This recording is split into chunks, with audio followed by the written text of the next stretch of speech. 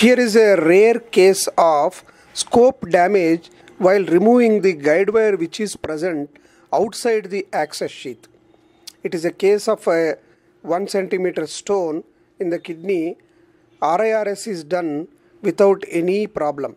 This is the guide wire we are placing for safety outside. This is the middle calyceal stone. The flexible scope is passed like this. The stone is identified. After identification of the stone, this is the middle calyceal stone.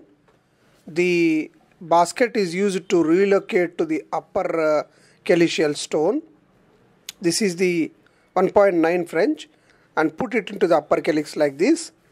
And surgery is done. Up to this time, the flexible scope does not have any dots. It is a new scope used only for 5 times.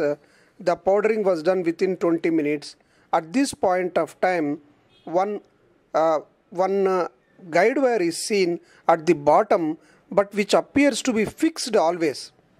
So doubt has come why the guide wire is not moving, but we wanted to remove at the end of the surgery. You can see the small guide wire. At the end, we removed the guide wire like this, and immediately dots have come.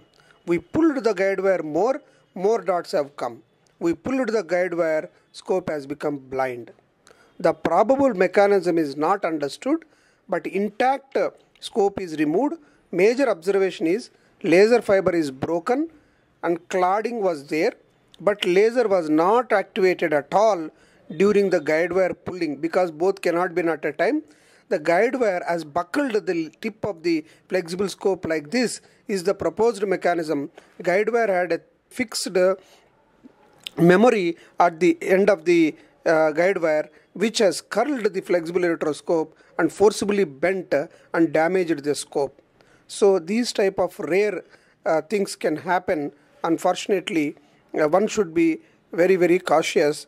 If the C-arm is done and seen the flexion at the tip, this might have prevented, but it happened with only 1 or 2 pulls. So I really wonder how this can be avoided even now retrospectively.